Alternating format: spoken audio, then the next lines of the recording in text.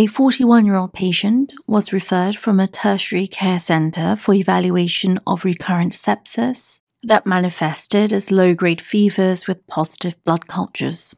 CT of the abdomen revealed 2 necrotic collections located at the tail of the pancreas in the splenic hilum, measuring 2.8 by 2 centimeters and 2.9 by 2.4 centimeters. That were separated by septations located in between the collections. There was no window for percutaneous drain placement, and the collections were perceived to be too small for any intervention. The patient had undergone endoscopic transmural drainage with 9 endoscopic necrosectomies performed over a 4-month period for infected necrotizing pancreatitis. What is the next step in management? 1.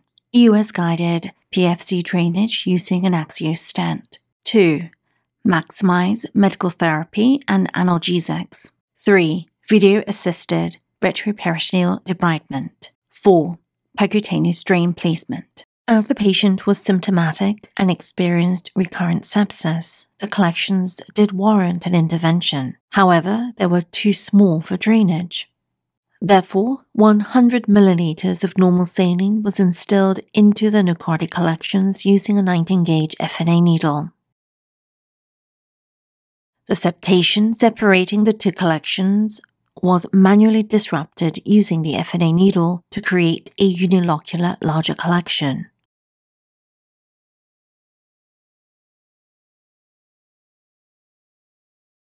The unified collection was then amenable for drainage using a 20 mm diameter Axios lumen-posing metal stent. Culture from the fluid collection was positive for Citrobacter youngei, that was susceptible to amikacin and ertapenem. Following drainage, the low-grade fevers resolved, and a CT of the abdomen revealed resolution of the necrotic collections. The patient continues to recuperate well.